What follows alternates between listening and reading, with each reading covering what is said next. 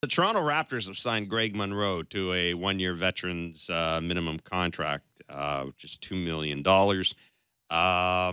Greg Monroe will be brought in to back up Jonas Valanciunas and Matt Devlin, our Raptors play-by-play voice on Sportsnet, joins Michael Tragos and myself. Are they going? They could sell tickets to Raptors practices, Matt, just to watch him and Jonas go up against each other. I would buy tickets to that in practice.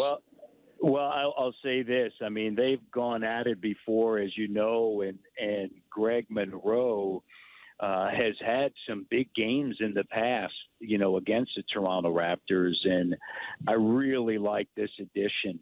I think when you survey, and this was one of the things that you really notice, I think, with the elite teams in the NBA from a season ago, once this new money was brought into the NBA, can you get veterans to join your team to have on your bench, depending upon what happens throughout the course of a season, an injury or just a matchup? And I think that this is really the first time that we're seeing a move like this that I really like.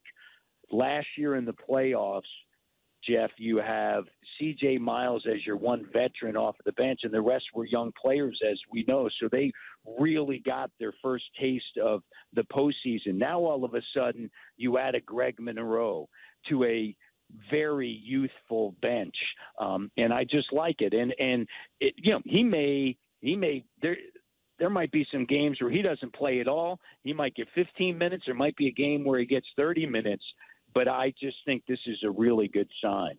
Does it, Matt, does this kind of give any indication to Nick Nurse's strategy going forward? Because, like Greg Monroe, while he plays with a lot of bite, he's a post player. He's not going to shoot any threes. I don't think he's ever even attempted any. Does this kind of give any indication as to what Nick Nurse might be looking at, even off the bench?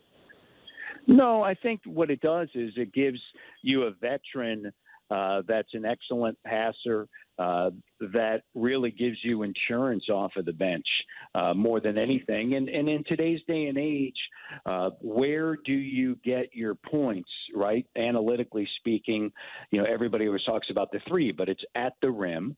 Layups, dunks, right? He's not going to be a guy that's going to dunk the basketball, but he could be a layup guy, offensive rebound, defensive rebounds. That's certainly what he's about.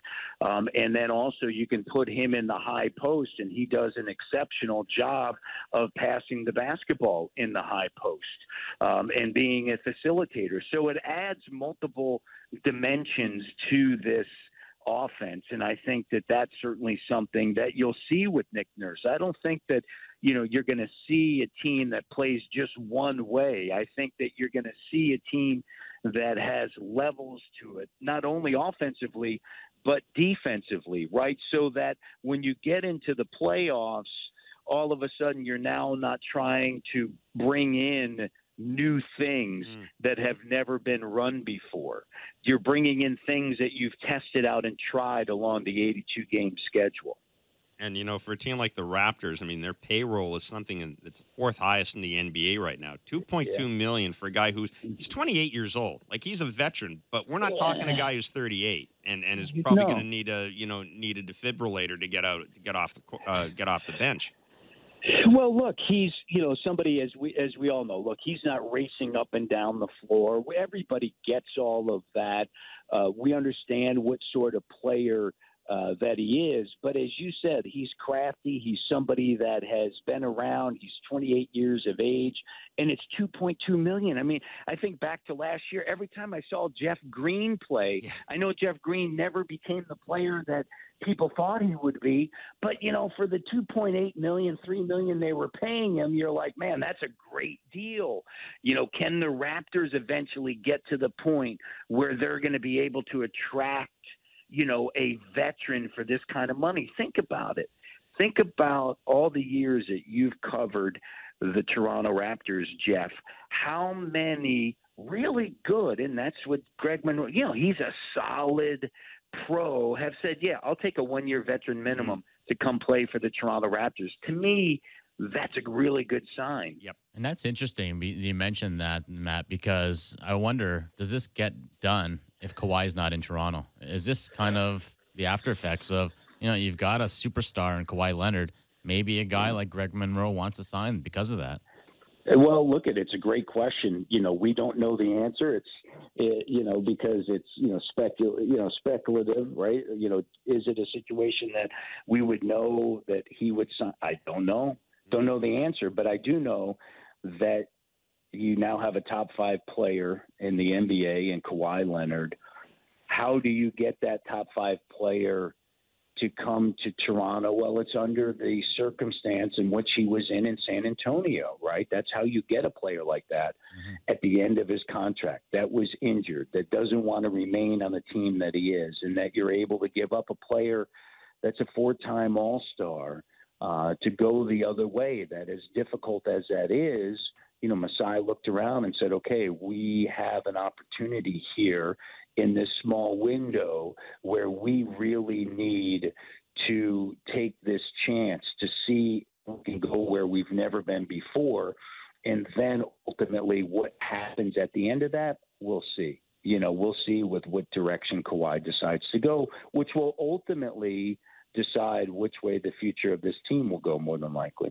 I think most people, this has been such a tumultuous offseason for the Raptors, but I think most people, whether you're a Dwayne Casey guy or DeMar DeRozan guy or woman, whatever, I think people have kind of moved on by now. This is, we all have our own opinions, but hey, this is the team. This is going to be the team going forward. I just, frankly, I can't wait for the season to start. Like a lot of people, I'm getting to the point where I want the season to start. But then, Rudy Gay's comments over the weekend, comparing the Raptors and Spurs, which I don't know if it wasn't really disappointed because, quite frankly, I'm not certain any of us should give a rat's ass what Rudy Gay says about anything, Matt. But is that a sign that, the Raptors are going to have to put up with this all year, that we're going to have to put up with this sort of woe as DeMar DeRozan on the part of other players all year long?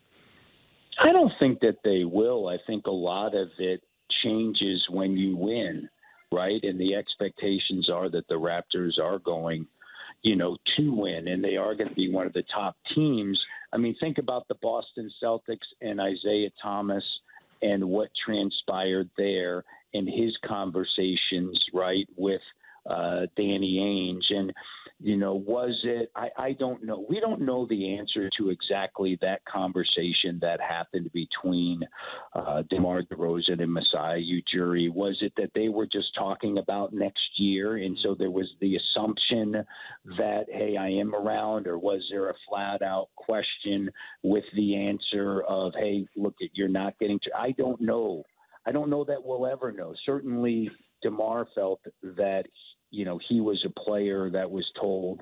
And I think that, maybe from looking into Masai's piece of it, as he apologized and he said, look, communication could have been better along the way. But at the end of the day, I think that everybody will ultimately move on. And I don't think that it's going to be something that will hang over its head, because I think that, DeMar is going to go to San Antonio, and I think that that's a really good fit for DeMar DeRozan there.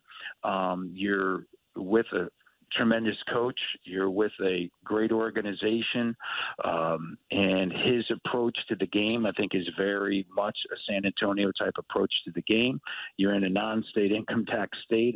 Things are going to work out well for him there financially. And, for the Toronto Raptors, they're positioning themselves into the elite and the upper echelon, not only in the Eastern Conference, but in the NBA as they continue to evolve and grow. So I think that will, as the season goes on, Jeff, will be left behind.